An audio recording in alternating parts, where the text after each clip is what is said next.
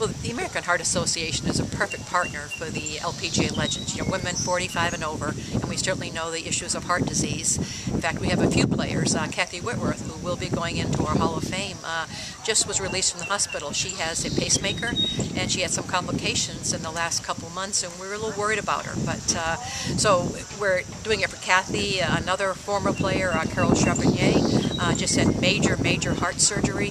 So it affects all of us, and I think that we are great representatives and can add a lot to the American Heart Association, because we're the ambassadors.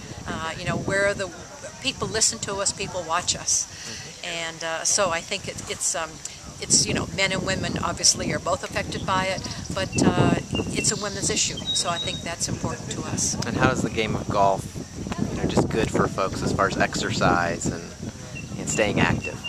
Well, the thing about the game of golf, you can play for a lifetime. You have a better chance of playing for a lifetime if you walk more. There are golf carts, but if you use a golf cart, park it farther away and walk to your ball. Even with carts, you still probably walk a mile or two, but I like to walk always when I play. And it's the exercise, and it's perfect. And again, it's other sports, even for spectators. You're sitting down. You go to a baseball game, tennis match, and the only time you get up is when you want to go get a beverage or a hot dog. But in golf, you are constantly walking, and that's so important, both from a player and a spectator perspective.